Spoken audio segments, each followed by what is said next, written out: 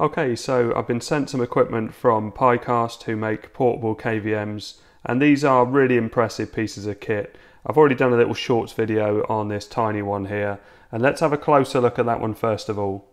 So this little tiny device, which has a Compute Module 4 inside of it, you can plug any HDMI device into it, and you can control that device with mouse and keyboard from another computer. So let's show how that works. So this is my Raspberry Pi 4, which is currently running as a Plex server. So it's got any movies I want to watch or any box sets I want to watch on any TV in the house that's running Plex. Now, if I want to control this, you can see there's no mouse or keyboard in it. It's not even running a graphical user interface. I'm running it from the terminal so that it uses less power. But what I can do is plug in an HDMI cable. And then on the Pi KVM, I've got an HDMI input, so I can plug the other end into that.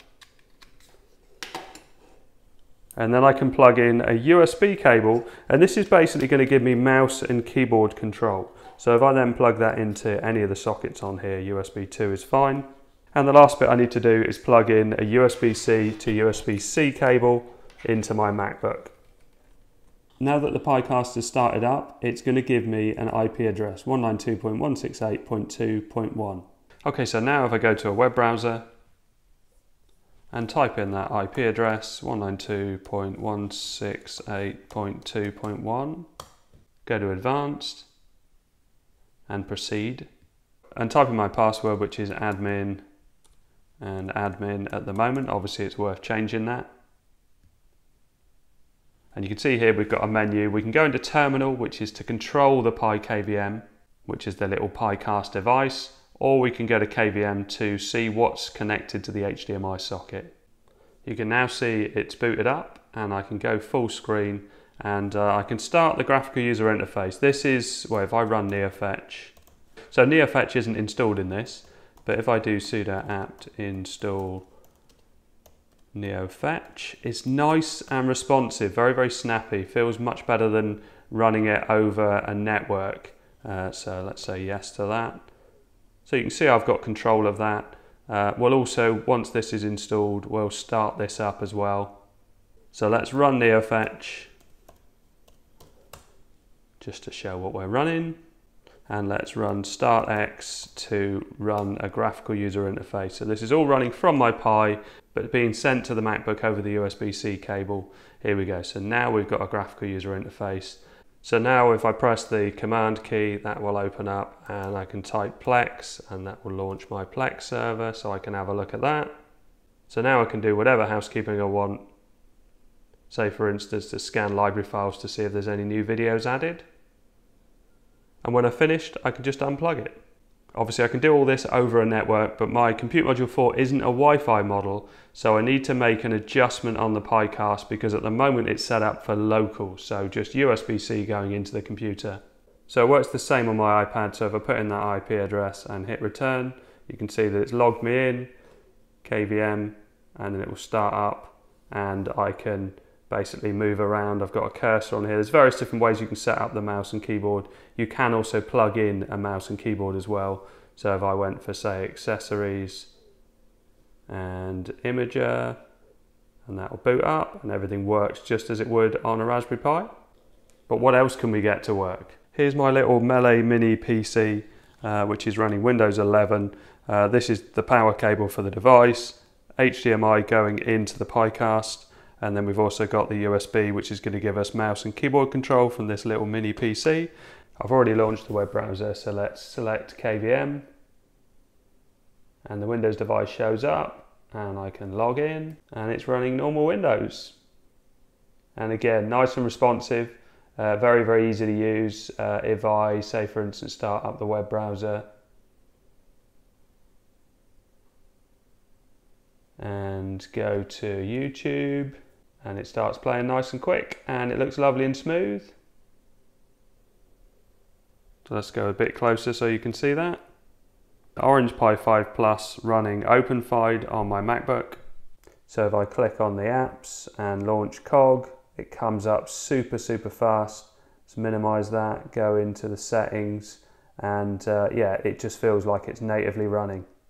So what about my compact laptop? Windows XP or Windows 98? Let's go 98. I'm not sure how this is going to work on the video output. Because this doesn't have HDMI out, I'm using a phono output to an AVI converter, which I haven't plugged into power yet, so that's not going to work until I plugged in a little mini USB, which I'm going to have to find. And has it worked?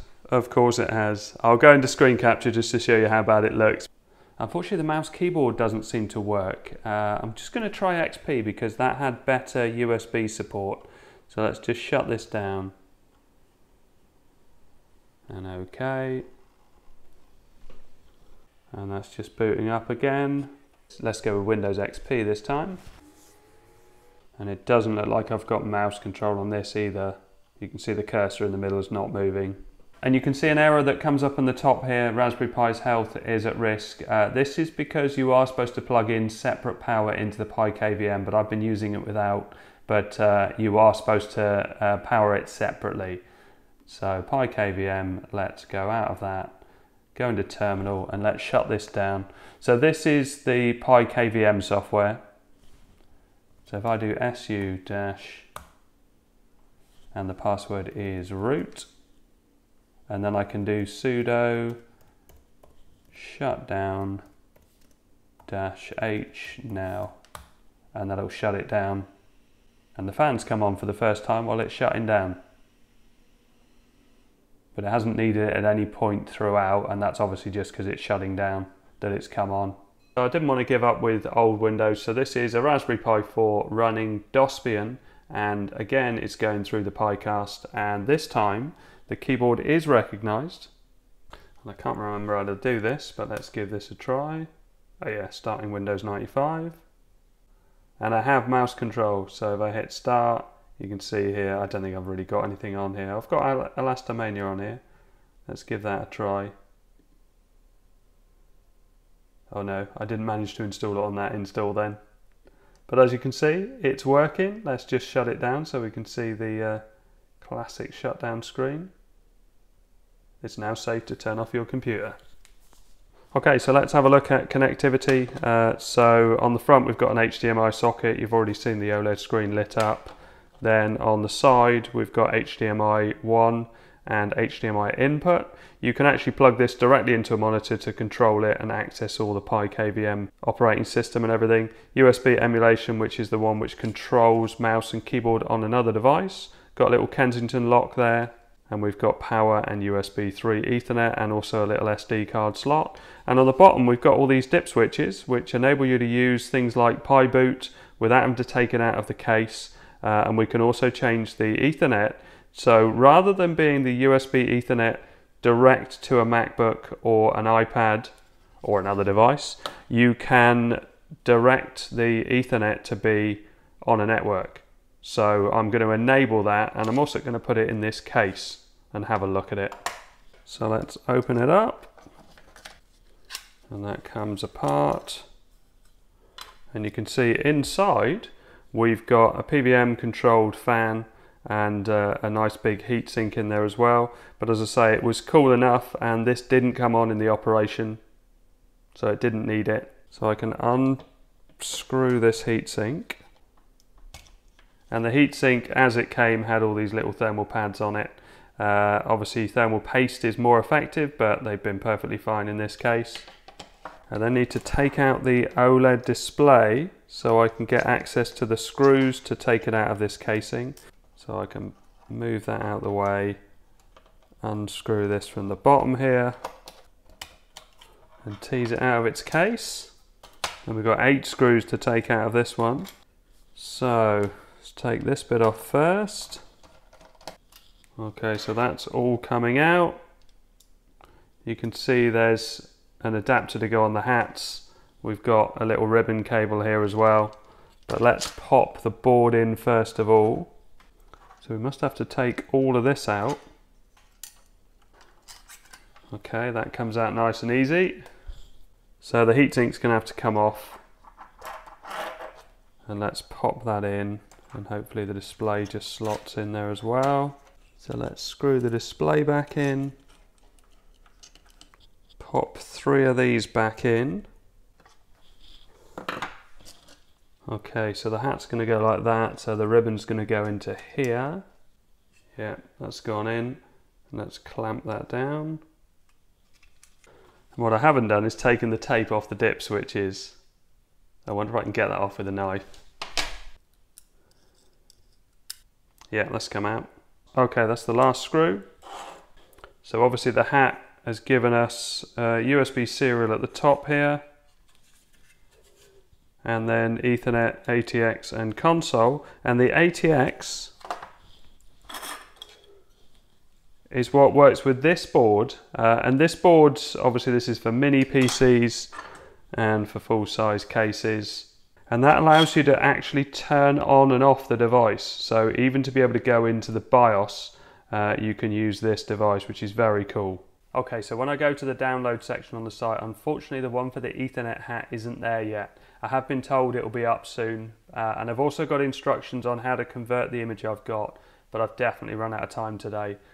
So if we go back to the PiCast website, we can see PiCast overview. PiCast is a portable Raspberry Pi KVM over IP device that allows you to manage servers or workstations remotely, whatever the state of the operating system or whether one is installed. It also allows you to turn off or restart a computer, configure the UEFI / BIOS, and even reinstall the operating system using virtual CD-ROM or flash drive. And you can see the various different devices. So the 2 that I've got is this one, the PiCast and the PiCast with the hat. But there's also one with the USB 3. And there's variations. So this PiCast switcher will allow you to have 2 devices connected to it. And then we've got this PiCast, which is USB baseboard and PiCast hat, and USB baseboard and KVM switcher. As you can see here, support for 1920 by 1080. Power over Ethernet, which is what my board has. So basically the device can be powered from the Ethernet connection. Obviously you need a power over Ethernet router to support that, which I do have. There's also a crowd supply website if you want to get hold of one of these early. And if we scroll down through, all the specs and everything are in there. There's some nice close-ups of the boards and everything if you want to check that out. So I hope all this helps. Thanks very much for watching. Please like and subscribe.